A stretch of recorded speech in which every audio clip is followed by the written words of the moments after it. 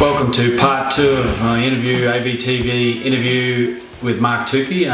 Tooks, you had a bit of success at the Warriors. You were there for a few years. You then went over to my old club in Castleford in England. How did that all come about?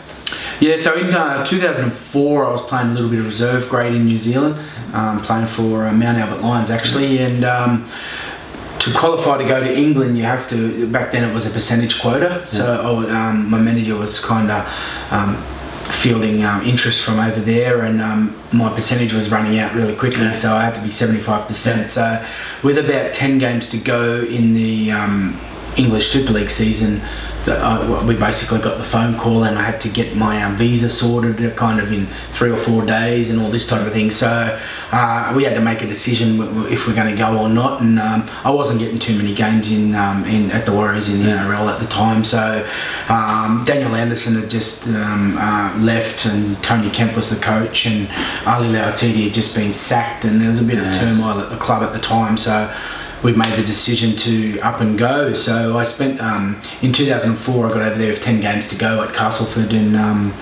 to try and save them from relegation, and we just missed. Yeah, it was, I know you're a bit of a fan's favourite because I keep in contact with all the supporters over there, and they absolutely loved you, but I know when that time came and they went and Cats got relegated, it was just, that's the first time they've been relegated. And it was such a massive thing for the town, and as you know, the Castleford town just loves rugby league, and they live and breathe it. And as I've said to you off camera, I got an offer to come back that same year to play, but I thought I was close to playing first grade of the Bronx, so I didn't come over. But it was certainly, I know from the other side of the world, I was gutted when they went down, and I was lucky enough to go over the next year and play in the grand final to get them up. So, but yeah, I know they thought highly of you over there, and that again, and it comes down to actually having time for the fans and supporters, and just being a bloke. And if I could give any advice to players, current NRL players, is actually get to know your supporters and spend some time with them, because when you retire, you are one of them. Yeah, and they make who you are. They make who you are, and the Cass fans were so accommodating to me. I was only there for a short time, and in tough times as well. And I've still got people in contact on Facebook now that keep in touch and have a chat. So yeah, definitely made some really good friends over there. You obviously you're relegated, you then get an offer from London? Yeah, so I got relegated. We got relegated, and we were in England. I had a 2-year-old baby at the time, or one-year-old baby, and my manager's kind of saying, where to now type of thing. He goes, I'll go over holiday. So we went down to London to do a week's holiday on our way back to Australia to find out what's next type of thing. And while we're in London, I got a phone call from my manager and said, Tony Ray from the London Broncos is going to come to your hotel and have a chat. So I remember meeting him coming into our hotel room. We were basically sitting on the bed, and struck a bit of a deal there. So signed with the London Broncos while I was on holiday.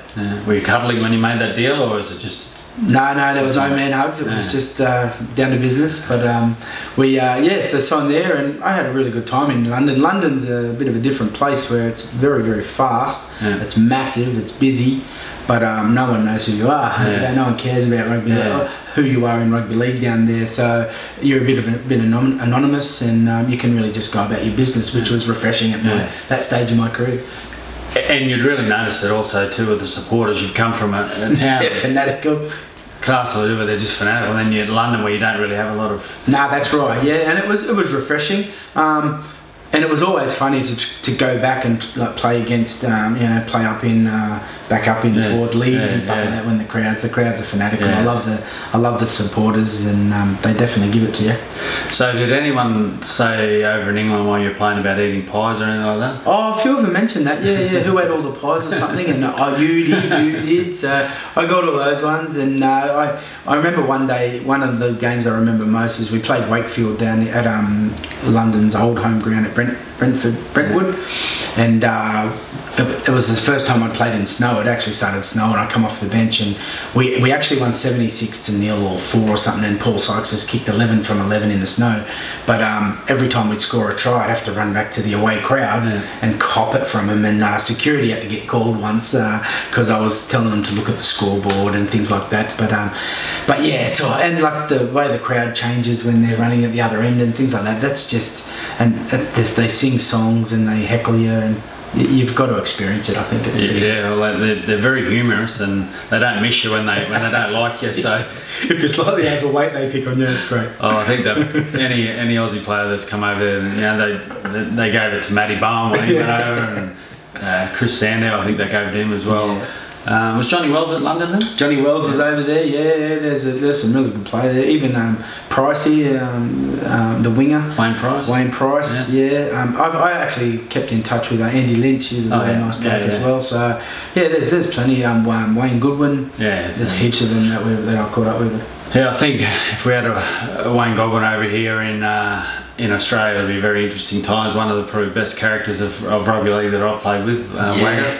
Yeah, I have Wagger and another guy, Natty Wood. Nathan Wood was a lunatic that I played with at the Warriors, and I have him in the same basket. I think Nathan Wood used to go and break into people's units and scare the hell out of them. Yeah, one good story at the Warriors, he put the mask on with the big long mouth and the scary mask, and climbed on the balcony of Ivan Cleary's house.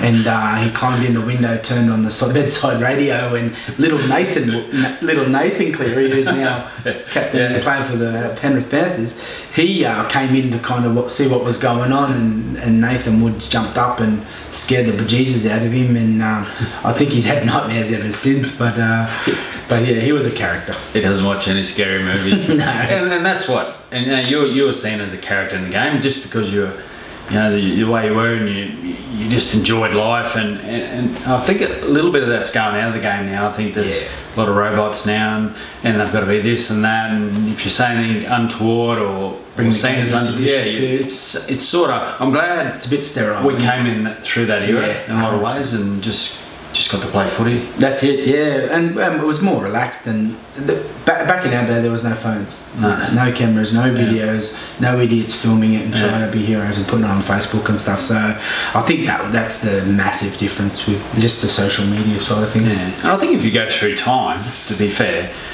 every era has got better and better and better in terms of behaviour. So these current ones pretty well are the saints compared to 50 years ago. Yeah, even you look at a lot of the things that have happened in the last maybe 3 or 4 years. It's a lot of the older guys that are doing it still. They're still struggling to adjust from the old days and the new age type of thing. These young kids that come through the 20 system now, not too many of them are doing anything stupid. They are under pressure, and they are doing ending life type of thing. But in general, they know that the rules now. They're just under a lot of pressure. They're so young. That's the main thing. Yeah, well, I think I said in the interview with Campo, my only advice is if you're on 300,000 a year or 200,000, whatever, it's make sure you stay out of trouble, because it takes a lot to earn that money going into life, and which probably leads me into your next chapter of life, Tooks. You leave London. What happened after that? Yeah, so it was funny. I got to a stage where I was only 29. My body was just getting old. Again, I didn't really look after it too much. I trained hard all the time, and I had osteitis pubis, where just an aching, like groin muscle injury. It wouldn't go away, and I was just getting a bit weathered and losing a bit of interest. So I said to the missus that we'll go back to either New Zealand or Australia. We had to kind of make a decision. We decided to go back to Australia, where our families were, take the kids back. And then I signed with Redcliffe Dolphins to have one last season in the Q Cup. I wanted to have a try at that, but I'd switched off. I'd retired. My head and my body had retired, and when I got to training and we were doing 400s and things like that, I just couldn't get it done. So I told the coach that at the time. I said, listen, I've got to. That was Hook Griffin. I said, I'm kidding myself and I'm kidding you. And then Adam Starr actually was the player who retired for me to join in, and then he come back and had another year I think. So I just retired, and that was one of the toughest things in my life. Really, I had nothing. Yeah. I wanted to get a job. I had no qualifications because we'd never really done nothing. And everything requires a ticket now. So I had to call on a footy friend, and I worked for Retrovision for a little while doing delivery driving. And then I got really lucky with the guy who actually recruited me to the NRL, Brian Edwards. Yeah. He was working for the Raiders at the time, and I caught up with him, and he kind of give me an inkling that there could be a position coming up as a development officer in the area of Logan, so which they had the affiliation with the Raiders at the time, and I just got lucky. Right place, right time, and I worked with the Raiders, and doing junior development and recruitment is the most rewarding job I've ever done. To open a door for a young kid and to make his dreams come true, that's pretty rewarding for me. And my first one was I went back to my old school, Woodridge High, and saw a kid named Josh Papali who was running around. I didn't find him, but he had already been found, but nothing was really happening, and I kind of pushed the issue a little bit with Brian to get him to the Raiders. And probably the turning point for Josh was the Raiders came up in the off season and had a bit of a scrimmage against our 18-year-olds, brought up theirs, and a guy named Shannon Boyd and Josh Papali just butted heads and ripped each other apart in the first half, and we just took them off the field and said, yeah, we've seen enough, type of thing. And hope you didn't have to feed both of them. Yeah, I know, and the rest is history really. They're both playing for Australia, and they're both at the top of their game, so that's the rewarding thing. We had a really good development system at the Raiders, and at South Logan and the Raiders, so I was lucky enough to have blokes like Edric Lee, Branko Lee, Luke Bateman, Sam Matora. You know, there's a Milford come through with us as well, so the list was endless, and it's just rewarding to see those guys kick on. Yeah, and I know you're real passionate about it. You know, I've seen you around the traps with your coaching, be it at South Logan or be it in the rep stuff, and I know you're really passionate about putting back into the game, because I guess, you know, a lot of people did that with you, and I think that's great. You know, that the fact that you do that, next players do that, and you know, and plus you get a little bit out of it yourself. Yeah, I've never taken my life for granted. Really, it's what I've done. I've been lucky. I've lived a great life, and people have to help me along the way. And if I can give back, I give back a lot to charity and even to my community up there in Logan, as much as I can. I have trouble saying no. Yeah, we'll come back with Tookes in part 3 of this interview and talk a little bit more about that charity and family and marathons.